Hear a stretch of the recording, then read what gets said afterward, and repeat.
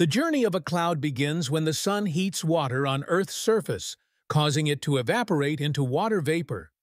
As this invisible water vapor rises into the cooler atmosphere, it begins to condense into tiny water droplets. These water droplets cluster together to form cumulus clouds, the puffy, cotton-like clouds we often see on sunny days. When conditions are right, cumulus clouds can grow into towering cumulonimbus clouds, which often bring thunderstorms. High in the atmosphere, where temperatures are below freezing, cirrus clouds form from ice crystals, creating thin, wispy patterns. Closer to the ground, stratus clouds appear as a gray blanket covering the sky, often bringing light rain or drizzle. Between high and low altitudes, we find mid-level clouds like alto stratus, creating layers of gray or white sheets.